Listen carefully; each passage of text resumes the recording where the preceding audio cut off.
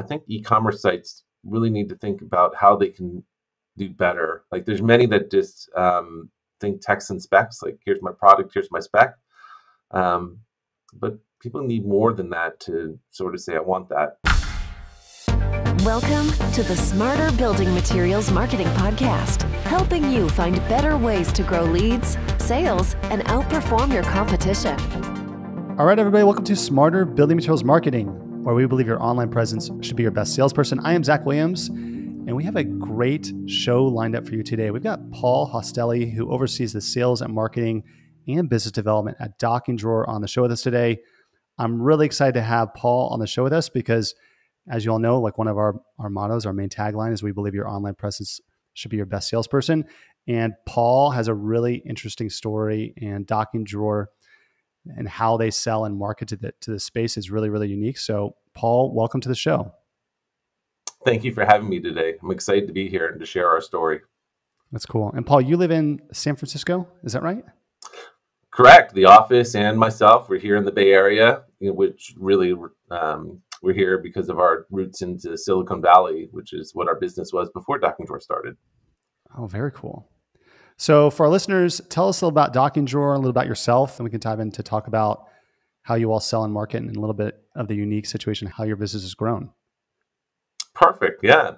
I mean, Docking Drawer is clearly one of those products that you just said to yourself, why didn't I think of that? Right? It solves a problem that everybody has in a safe and legal manner.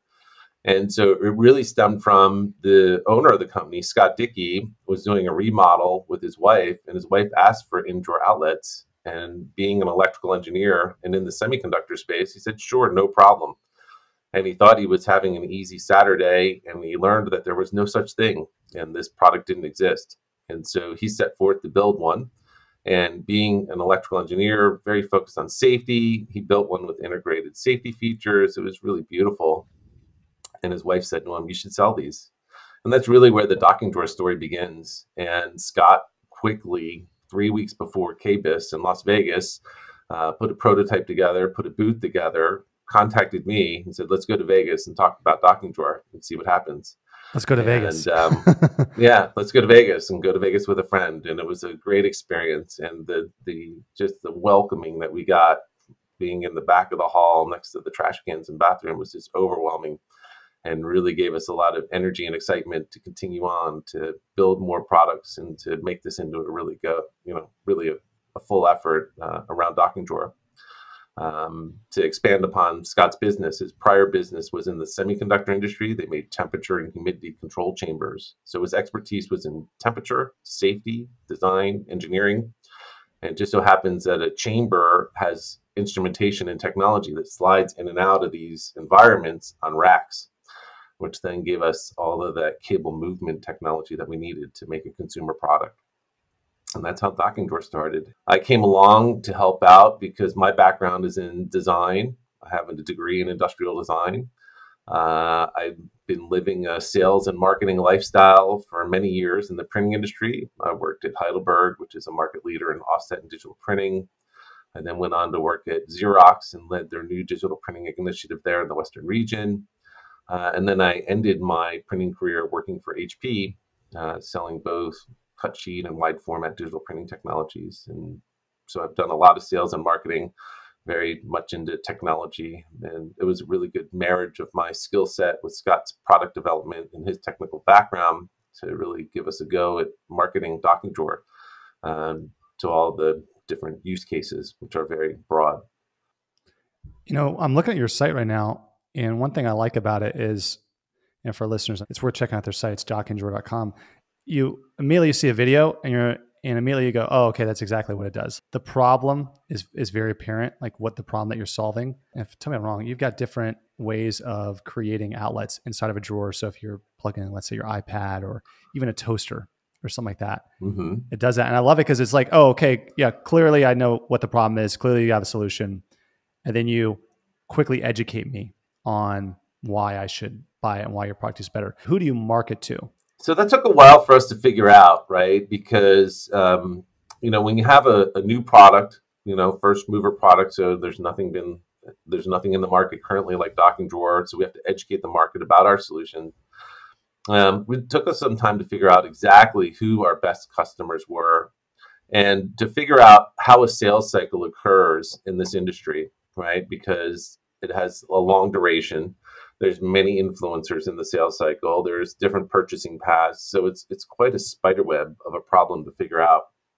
And so we started with technical selling because we came from a technical background, right? We knew all about milliamps and voltages and clearances. And so we really spoke quite well to a project planner or cabinet designer or somebody working on layout. We spoke wonders to them. But then we figured out that they aren't the ones buying the outlet or putting the outlet in the project, right? They're doing what the customer is asking them to do, which could be like a kitchen designer. And then we figured out, okay, so a kitchen designer has a lot of influence.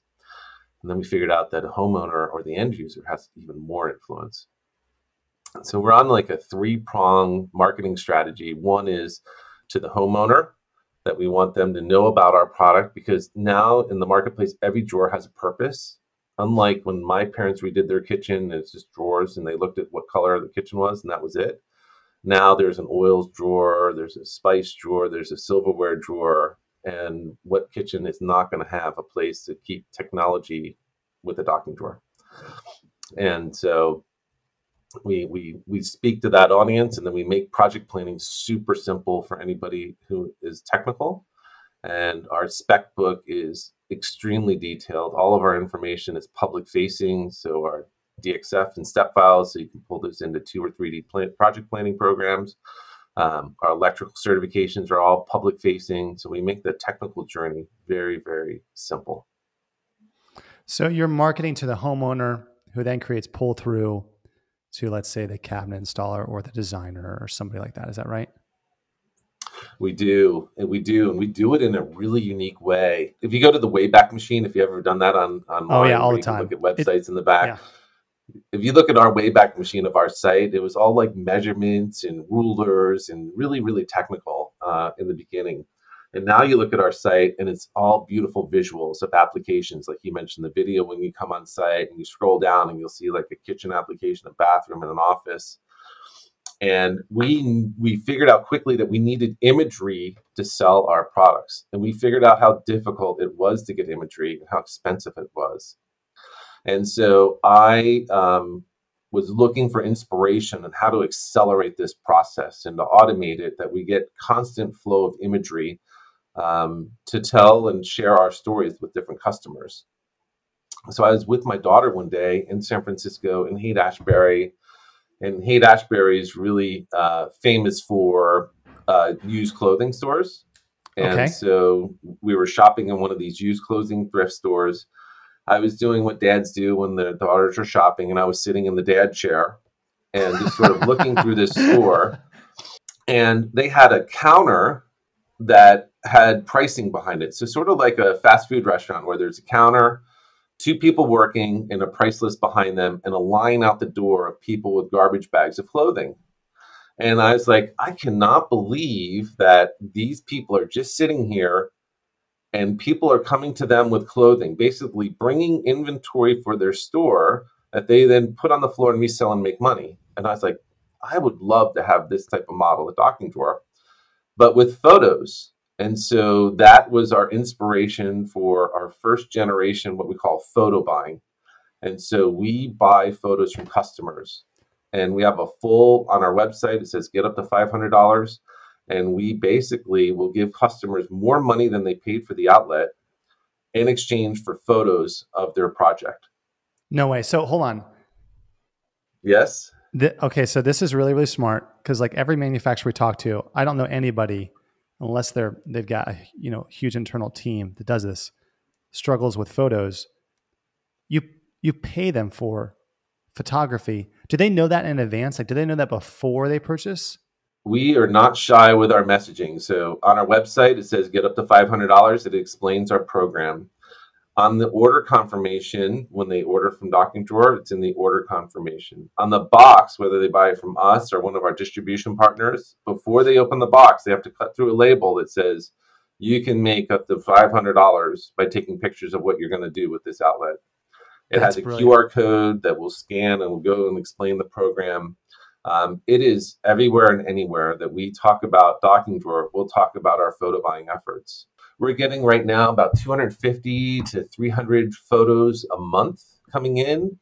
And now we're starting to get testimonial videos. We're starting to get use case videos, like how the arms work and things like that. And so that was the first phase of our, what we called photo buying, which now we call into our visual shopping. And so what we do is we buy photos, and on May 1st, we're launching our visual shopping experience. So when you go to Docking Drawer, you can just click on a room, and it's going to say like kitchens, and it will say like kitchen islands, kitchens with a narrow drawer, kitchen pull-out drawer, like all the different applications. And it's going to have customer photos showing those applications. And it's going to have the customer story. It's going to say, here's Paul's kitchen, and here's his docking drawer. It's located under the microwave, and this is how we installed it, and blah, blah, blah. It's all in there, making it easy for us to tell the docking drawer story to anybody that's thinking about adding docking drawer to their projects, whether it's in a residential application, commercial application, like we're in clothing retail stores now, because when you're checking out, it's called what's like cash wrap. We're in a lot of different cash wraps and a lot of different retail stores now.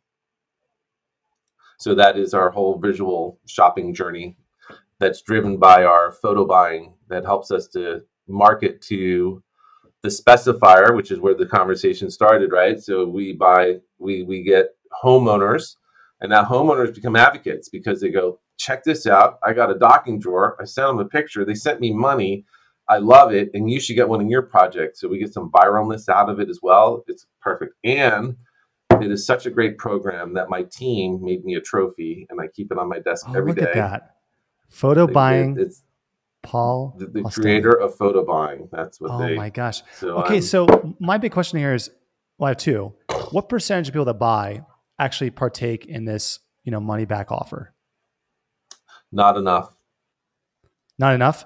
It's amazing that more and more people don't take us up on our offer. And it's because you're basically giving away your product for free. Like that's what I'm thinking. Like, man, if you have a large portion of this, let's say you have, single digits, even 5 or 10%.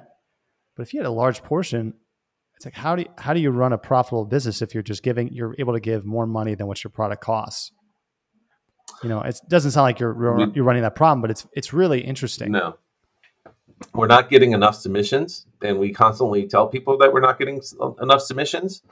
And I'm guilty of it myself. I mean, I just recently redid my kitchen, and it's a process that is stressful. I mean, it's disruptive to have your kitchen out of your house or your bathroom out not functioning, and you just want to get it up and running and be able to cook in your kitchen again. And people sort of forget about it, but the people that don't forget about it get rewarded. I'm not kidding. I'm 100% going to do this. I'm going to, after this podcast, I'm going to buy this and somehow install it either in my kitchen or my bathroom and take some pictures. And I think this is really interesting. Everybody's always asking me for free products, and I'm more than happy to send free products to like friends and things like that. And it also solved that problem for me. Like you just buy it, you send photos, and I'll send it back. So it's made, this whole program has really changed how we market and how we go to market. Like we just had a submission the other day. I had no idea that a docking drawer would be used to create a canning drawer. So a canning drawer has a lot of lids, and they're always all over the place. And now this drawer is all organized with all the lids. It has the vacuum sealer, which is then plugged into the docking drawer. And the person loves that this isn't on their counter, and they can their juice, and they vacuum seal it, and they store it, and they love it. Docking drawer, no idea that was an application for docking drawer. And that's because of our photo buying. So yeah, you said something a minute ago. I think that's important. As you said, and you've been doing this for how long have you been doing this? Like this program? This is our 8th year. 8 years for docking drawer. Photo buying, I think we're getting close to the 2-year mark now. And you still don't have enough photos? No. So that, as a marketer and a person that likes data, that makes me think, well, you have to be tracking some way. Like the more photos you have, the better the story you can tell, the more that impacts your conversion rate. Is there a way that you're justifying the spend in some capacity? Like how are you looking at the numbers behind, yeah, we can continue to give away our product for free at basically no cost or no profit. in exchange for these photos? Like, how are you measuring the effectiveness of this campaign? There's a lot of ways to measure it. I mean, number one, there's a cost to get photos. So we know what a professional photo costs, and they're not cheap. And then when you ask for professional photo rights to use in campaigns or websites and things like that, the cost continues to go up. And so there's a big cost there, and it's only a single application, single story. We know that there's also a cost to create social media content, and we know how important our awareness, developing awareness in social media, whether it's in Pinterest or Instagram specifically, that's very visual. We know that cost as well. And we also know the cost of communicating with our customers and how valuable it is to communicate with our customers visually. So when a customer will call in and say, I'm the first person in the world that wants to make a canning drawer, and we say, no, you're not. Here's a canning drawer, and this is how it's laid out, and this is like some of the things they learned about their canning drawer. And if you want to talk to them, well, you should talk to them. And so that's highly valuable too. And when you add up the cost to acquire a photo, let's say we buy a story at $250, it's really not that expensive, and the value that we extract from it is extremely high. I'm even thinking too, what you're doing, I'm curious to know if you thought about it this way, is it's really like long tail approach to content. Like you just mentioned the canning drawer example. Like how many people search for like electrical canning drawer on Pinterest, for example? Probably not a ton. I can tell you how many people look for storage solutions for CPAP machines that include an electrical outlet in a drawer, which is that's incredible. Massive. It is massive. I cannot, this is another thing. I can't contribute this to photo buying, but we figured out that CPAP machines are unwieldy and people want to store them in ways next to their bedside that don't overtake the bedroom. And docking drawer is a great way to add a power source for CPAP machines. And we do a lot of CPAP furniture. That's brilliant. I mean, it's content, it's market research, it's the long tail approach too. If we move more into e-commerce, Paul, you were mentioning this to me before we started recording. E-commerce is a pretty big part of how you all acquire customers. How does that work? And what's your philosophy for, acquiring customers? And then I think you mentioned this before. I don't want to steal your thunder, but you want to acquire them and then you want them to forget you or something. What did you say?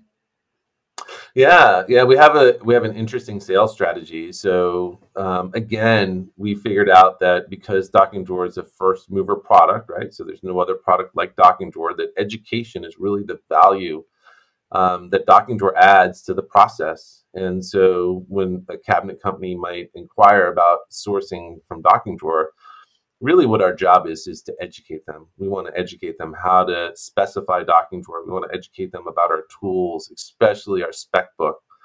Our spec book is the one-stop shop that has every technical detail in there. Any technical question, project planning question you can ask, it should be in our spec book. And if it's not, it will be added. I mean, it's really a painstaking process that we go to keep that up to date. And so interaction wise, like if we acquire a customer, our job, we feel, is to educate them and to get them excited about docking drawer and just to understand how easy it is to add a docking drawer into a project and really take the unknowns out of the conversation. That's where we add our value to a cabinet maker trying to source docking drawer outlets. Then after that, we might help out in another project. Maybe first one's a kitchen, the second one's a bathroom. There's a couple of questions about GFCI or USB-C and what power delivery means and what should I get for my customer. But then after that, we really stop adding value because we're not a fantastic distribution company. I mean, yes, we can stick a box and stick it into a truck, but there's people that do that much better than we do.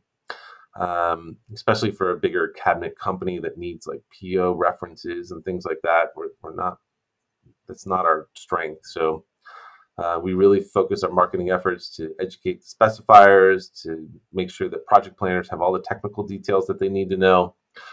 We want to have great first interactions with docking drawer. We want you to have great experiences. And then if you don't source from us and our partners are better at it than we are, then that's just fine.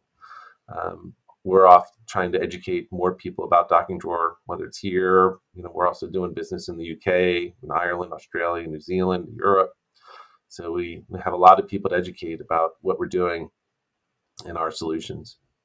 Yeah, I'm looking at your site and it appears like you're an e-commerce first company, but just listening to you talk, it's more like you're an education first company. And if you educate, people are going to buy it, however is easiest for them, which is a really smart approach. I would like to hear from you, Paul, like, in the 8 years you all have existed, how have you seen e-commerce in our industry change, and where do you see it going?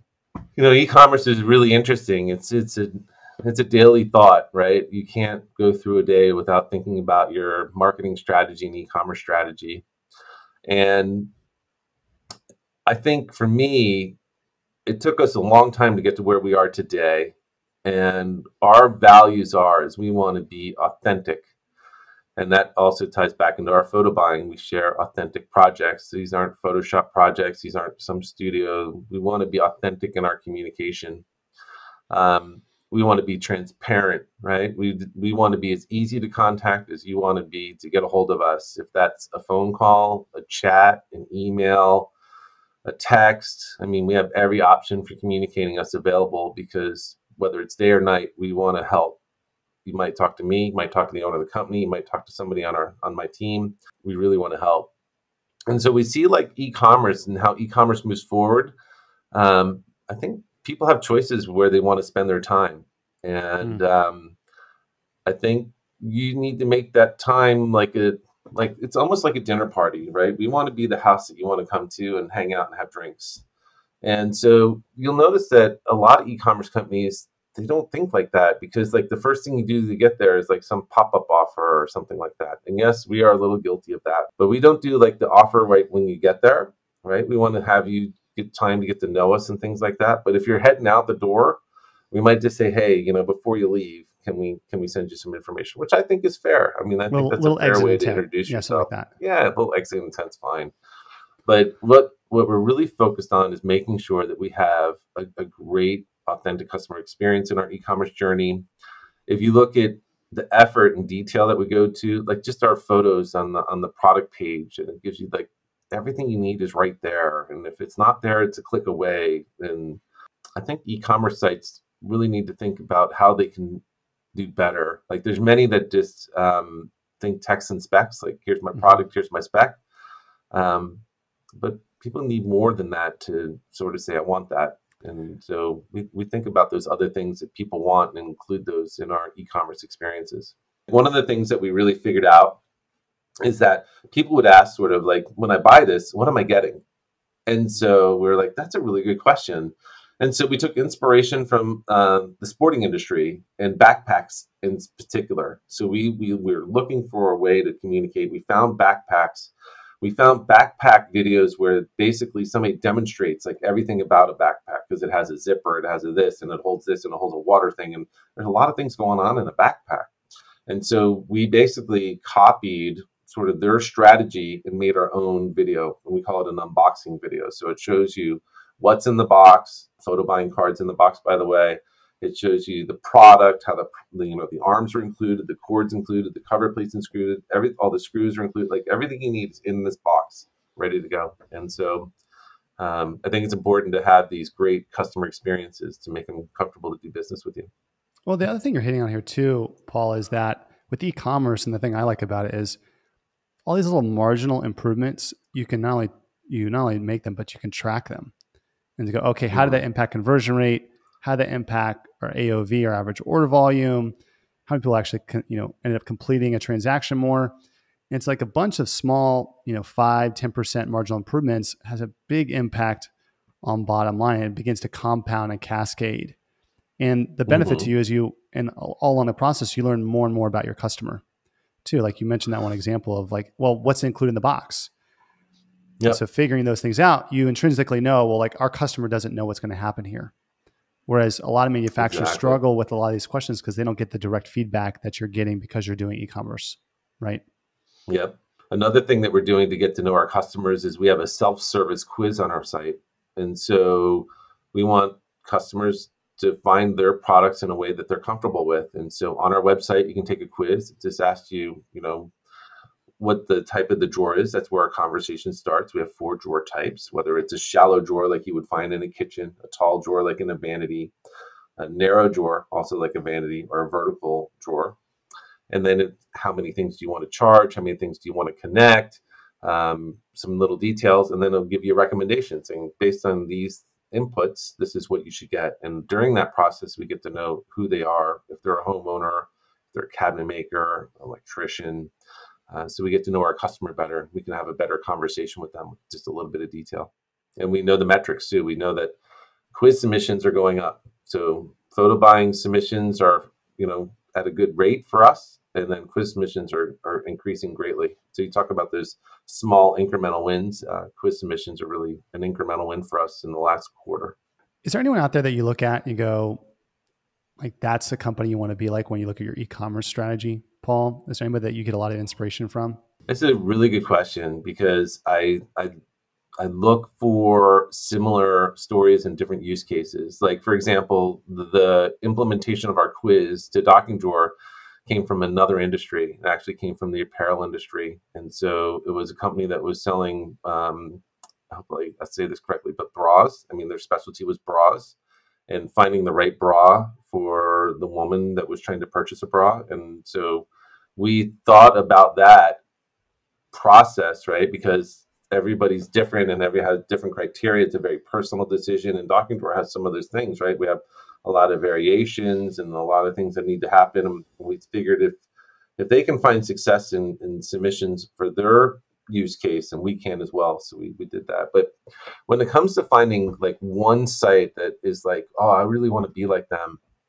it's really tough, because there's a big collection of sites like in certain verticals that are always consistent, right? Supplements are consistent. Apparel is consistent. Hardware is variety, right? So different hardware has different ways of approaching. Some are not as e-commerce focused. Some are more like catalog focused. Some are focused on just telling you about a product. We're trying to tell you about not only our product, but how it really can be changing. Like I said, I've never had a docking drawer until like a couple of years ago. Then I finally got one in my kitchen. My daughter especially cannot spend a day without a docking drawer. It's just part of our lifestyle now. It's hard to find a site that really sort of checks every box and says they're doing it right. But I do know that I think Docking Drawer is looking for inspiration in different markets to tell our story and to do it authentically. And I think now is the best time in marketing ever to communicate directly with an audience. There's so many tools to do it. I mean, here's a podcast where we can communicate. We can communicate through quizzes. We can communicate through advertising. We can communicate there's so many ways to have a relationship with customers.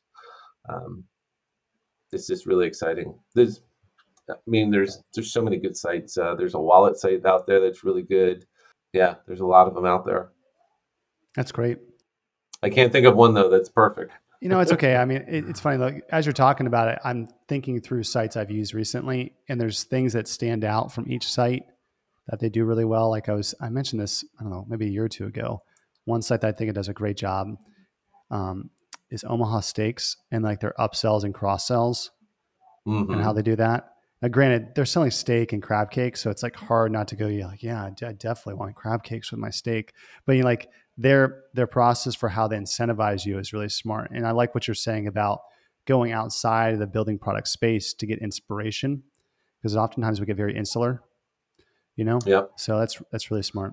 That could be Docking Drawer's secret weapon, is that both Scott and myself do not come from the building product space. He comes from the semiconductor industry. I come from the printing industry.